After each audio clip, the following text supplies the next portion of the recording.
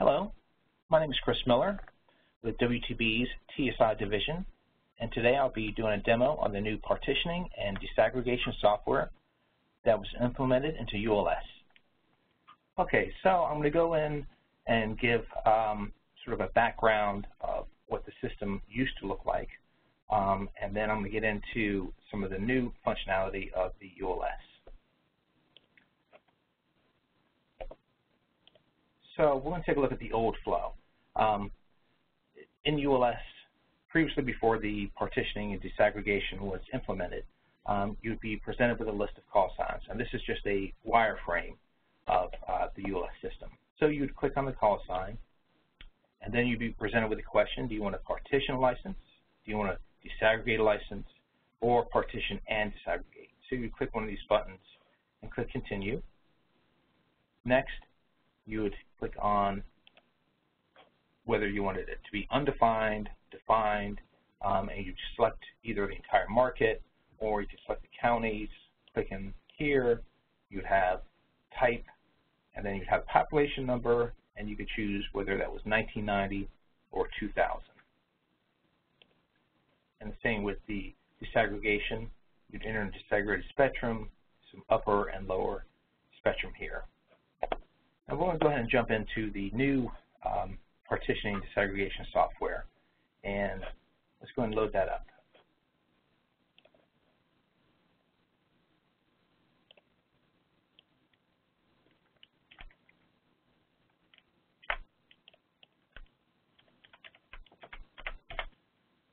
Now I've went ahead and sort of pre-processed or gone through the start of this application, so we can just go straight to the partitioning and disaggregation screens. So I'm going to click Continue here, and it's going to take me to the summary page. And then we're going to go to the partitioning and disaggregation information. So as you can see here, we have the call sign. We have one call sign here, very similar to what it used to look like. There's multiple call signs that we all listed here. So we're going to click on the call sign, and this is where the new enhancement or changes come into play.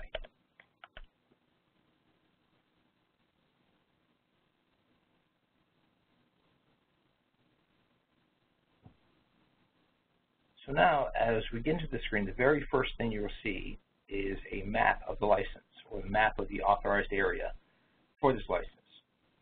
So over here on the left, we have the zoom in and zoom out buttons. We have this layer control button here. So as you click on a particular market or a county, you could just change whatever layer you want to look in the background.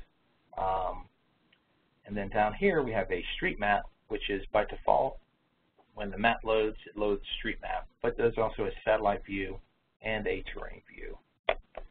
Over here on this side, we have a download file button. I'm going to go over that download file button in a little bit later in the presentation. Down here, we have the spectrum bar, and as we mouse over, you'll see the spectrum bar change down at the bottom.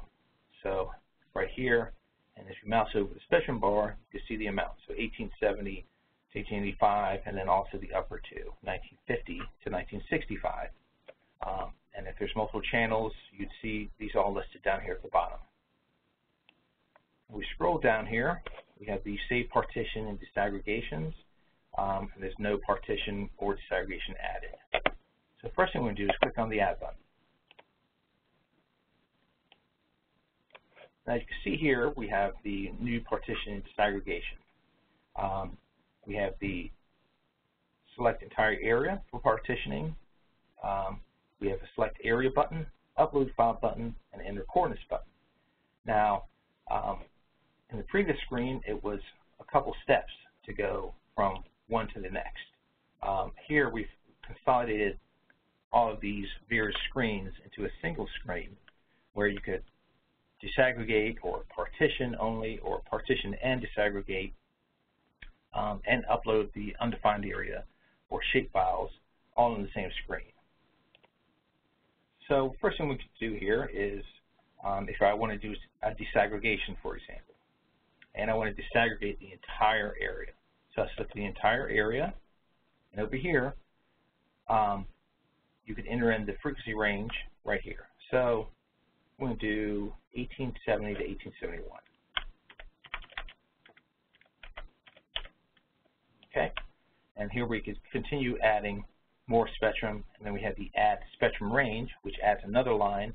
So if I wanted to do 4 or 5 or 6 or however many, I could just click this button each time. So let's go ahead and save this transaction. In the background, there are several processes going on. It's doing sort of real-time checks or validation on the license to make sure that, one, for this particular transaction, does the licensee own the 1870-1871, and if so, it will validate it and come back and let me know, yes, this is good, or no, it's no good.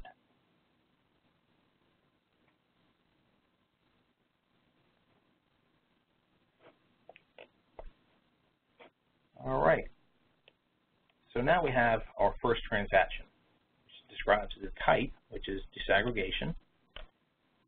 What is the geography, which is the entire area, the spectrum I entered in, 1870-1871, the status of this transaction, which is valid. We have a view button, a delete button, and a download file button. The download file button here gives you a shapefile, GeoJSON, or a KML for this one transaction. Okay. We click on the view button. We'll see that the map has changed. We now have this blue color over here. And you also notice down here at the bottom, spectrum bar has 1870 to 1871. Let's go ahead and add another transaction. This time, I'm going to partition and disaggregate. So we have the select area button. I click on this button. It's doing a retrieval of the markets and or counties that are associated with this particular license. So here I can select the entire market, check mark. I can also click on the market and choose a single county or multiple counties. Here I can enter in the spectrum range.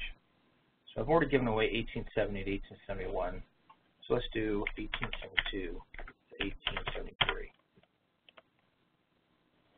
Add one more here. Click on Save.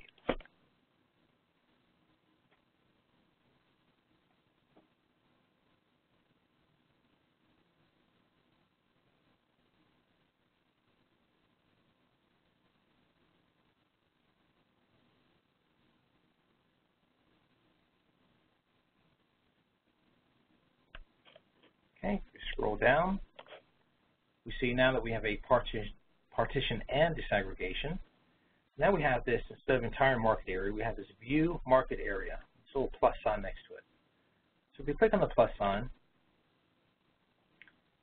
it's going to retrieve both the markets I selected and the counties. So we have these 3 full counties and a couple BTAs included. Again, we have the spectrum range. It's valid. Click on the view button. Now we can see on the map, there's our range, and here's the various areas that I've selected, both on the county and BTA. I'm going to go ahead and add another one. This time, I'm going to choose the Upload File button. For the Upload File button, you have a choice of, and this is one of the enhancements, is uploading GIS map files. So here you can select a shapefile, GeoJSON, KML, or the coordinate CSV. Now, when we redesigned this interface, we kept all the existing functionality. So the coordinate CSV can still be uploaded today. But one of the biggest differences is that instead of a limit of 300 coordinate points to define an area, you can now upload thousands of latitude and longitude points, or a coordinate CSV that contains 1,000 points to define an undefined area. So you can get very detailed, especially when you go along a county boundary that might be following a river. You can add thousands upon thousands of coordinate points to define that area. So the first thing I'm going to do is I'm going to upload a coordinate CSV file.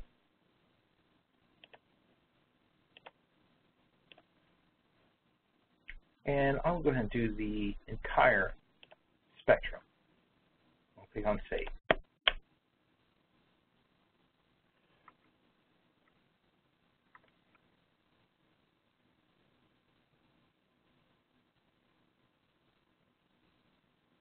Okay, now this is where I was talking about the real-time validation going on in the background. So you can see we got an error message at the top of the screen that the geometry is valid, but the spectrum block overlaps another spectrum block on the same application. So here we can see I've already given away part of the spectrum in this transaction here. And so I try to do it again here with this transaction. And now we have a invalid status. Click on the view, and there's the area I was trying to give away in an undefined area, but I couldn't do the entire spectrum because it overlaps with something I've already done here, and also in this one too, probably. So I can delete a transaction,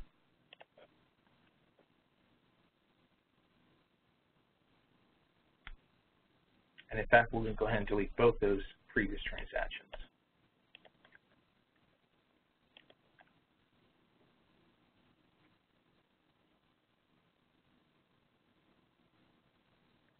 So you notice now that we still have an invalid here as a status. So even though we've removed those other two transactions, the system doesn't automatically sort of revalidate what you've done before or what you've uploaded. So what we're going to have to do is delete this transaction here. And we'll go ahead and upload it again.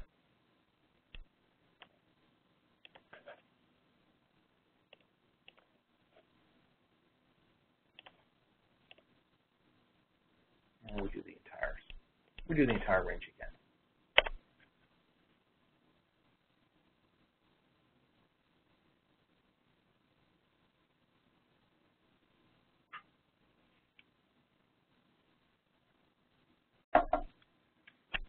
Okay, so no error message. Scroll down on partition. Again, we have the view market area. Now I can click on the plus sign. You see a difference now. So now we have partial counties listed here. So we click on view. There's our area. Go ahead and add the county layer. And you see where that partial comes in, where we've got a piece here, and a piece up top. All right, so let's go and add another transaction. We'll do upload, browse.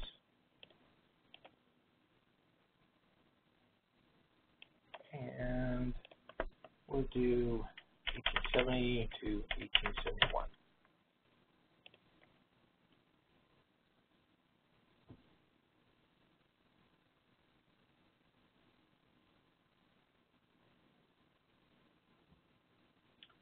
Now we get an error message that the geometry is invalid. They could not generate a polygon with coordinates. There are times where it can generate it and other times it can't. So let's see if anything got generated. Okay, so you can see what's happened here is that this is what I intended to upload. However, when I created the coordinate CSV or the pipe delimited file, I put one of the coordinate points out of order. So it created sort of this bow tie effect where it didn't really know how to connect the lines in the right order, so it created this bow tie right here in the middle, and so it cannot, the system doesn't allow things to self-intersect. So we'll go ahead and delete this one.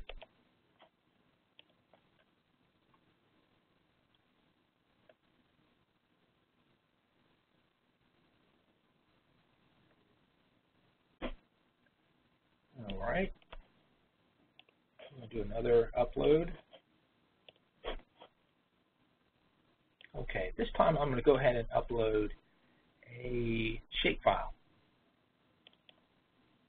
Now you see with the shapefile there are several different extensions that are included in the shapefile: the DBF, projection, SBN, SBX, SHP, and SHX. Now these files have to be zipped together as a package. So you cannot upload an individual shape or individual DBF file. Those files need to be zipped first prior to uploading. So let's go and upload this one right here.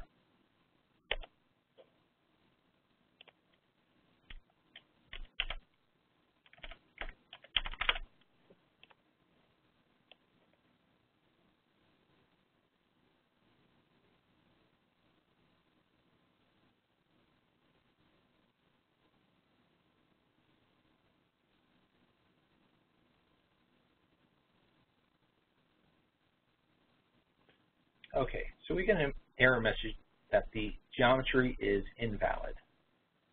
So scroll down, and again, this is where the real-time processing comes into play. So we can see here's the geometry we try to upload.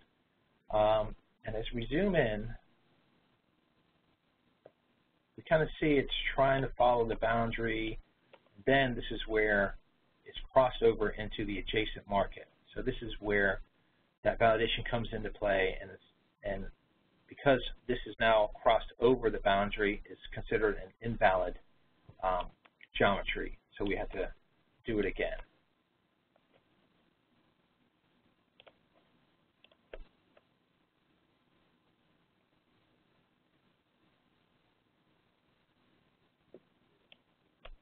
Click on Add again, upload file.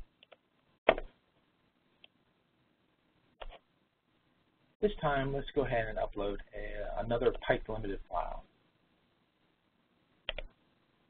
So here is a pipe limited file, and we have 728 coordinate points.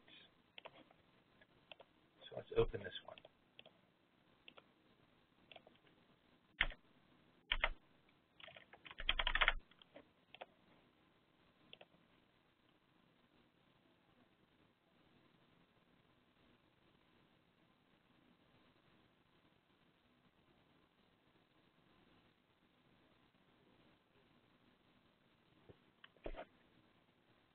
Okay, valid.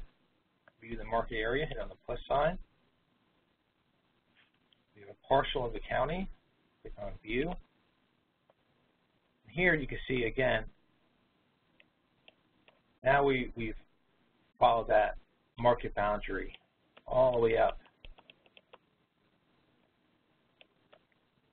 and given it sort of this partial county here,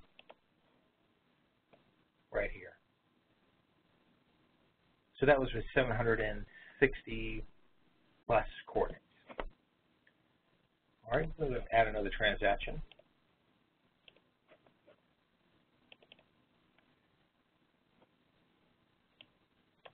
All right, we'll do this one here.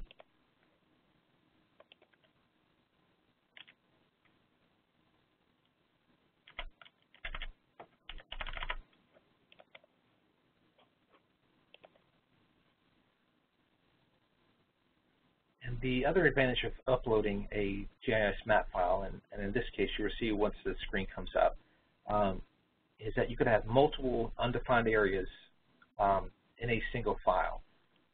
When you're uploading a pipe limited file, you'd have to upload each one individually to define that area. So here are the three separate pieces I've uploaded in a single shape file. If you do the pipe limited, you would have to do one here, and a third there. I'll show you what happens when you try to upload a multi-part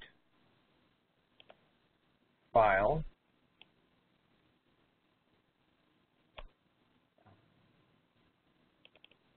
Let's see if I've got a sample here. No, I don't have a sample here, but a multi. Oh, here it is. Let's try the multi-poly. The entire spectrum.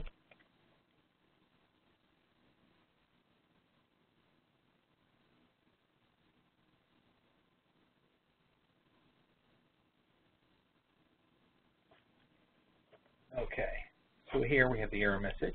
We scroll down and click on the view.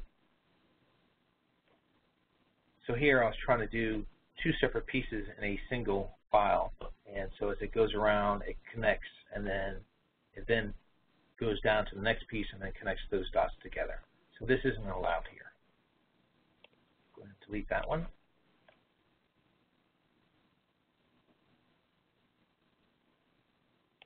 I'm going to upload another shapefile.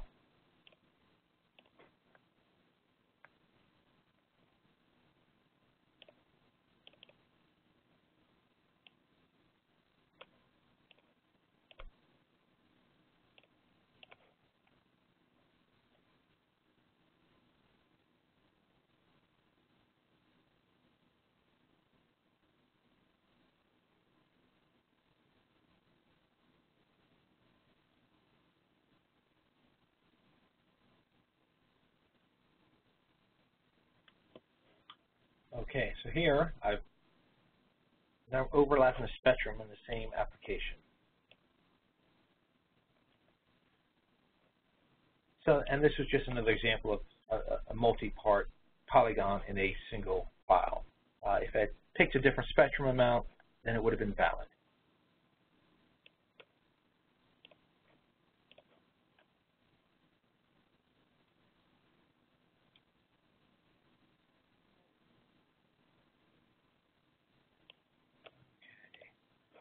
And last but not least, we still have the inner coordinates button. Again, latitude and longitude, you could manually enter these in, and then the add coordinates button would just add another line until you need whatever it's 100 or 50 or 10, whatever how many you need to add in there. Okay. And I think that does it for the upload portion. What I want to show now is, you notice back on this screen here that there's nowhere to enter in any sort of population data. As you saw on the old screens, you would enter in the population data for 1990 or 2010, whatever it may be. Instead, now population is being calculated overnight or as this application is processing. So I want to show the resulting application.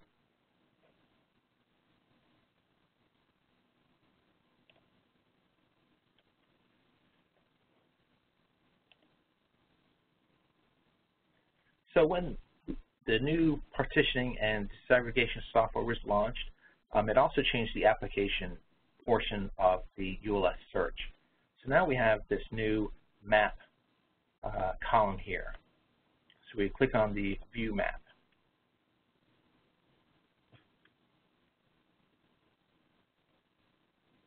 All right, so now this is previously loaded one. We can see some transactions here, and then we have what it is, and again we have the view market area button. So we'll click on the plus sign there. And this is where the population numbers will now be displayed. So for each one here, we have the population number. We'll take a look at this one, and we have 4 population numbers, and here's a 0. Now, how population is being calculated is by the 2010 census block centroid. And what that means is that if the center of the census block population falls within this area, then that population is calculated. So if we click on this one where we have that 0, if we click on View on Map, we're able to see why that one county had a 0. So we're going to go ahead and add counties. If we go down here for Washington County, there's that little piece that crosses into Washington County. So what that means is that the block pop centroid did not fall within this area right here. So thus, the calculation is 0.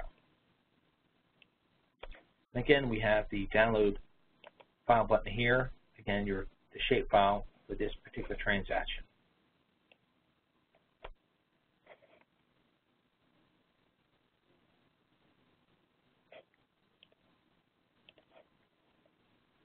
So I'm going to get out of this application here. Go ahead and log out, and I'm going to go over the download file button for another example.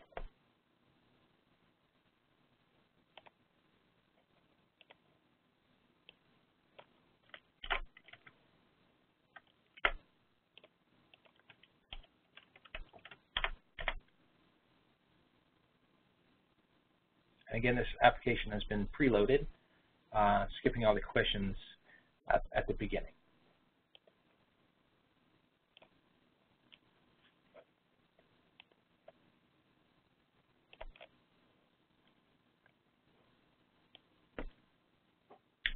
Now, there's one thing you'll notice here is that there's now a check mark next to the call sign.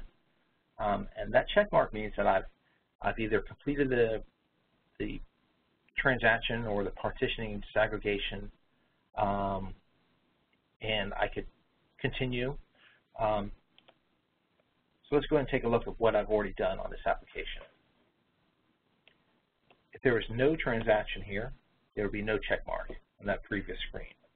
So here we have a license that's already been partitioned, and so it has pieces sort of spread out throughout the market. I'm going to add the county layers. If we zoom in here, we see it was partial county here and a partial county here. And you could do this both with a full license that has never been partitioned or partial licenses. So here we have the download shapefile button. And we recommend that you use either, you could download it here within the transaction module, or this file is also available through license search. So you could download this either as a shapefile, GeoJSON, or KML file. And now you're going to have a copy of this license right here. You could then use some GIS software to then cut this county in half again. So for example, if I wanted to assign the top portion of this half county to somebody else, I could just download that file, download the shapefile here, go ahead and cut this piece in half, then I can upload this piece again, and it will be valid because it's right here.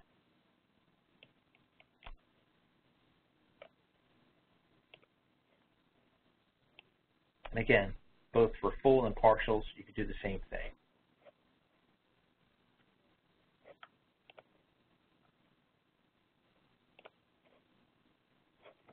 So that ends my presentation for the partitioning and disaggregation enhancements. Again, my name is Chris Miller, and you can reach me at chris.miller@fcc.gov. You can also, if you have any questions, call the FCC's helpline or help desk, and they will be able to assist you too. Thank you very much.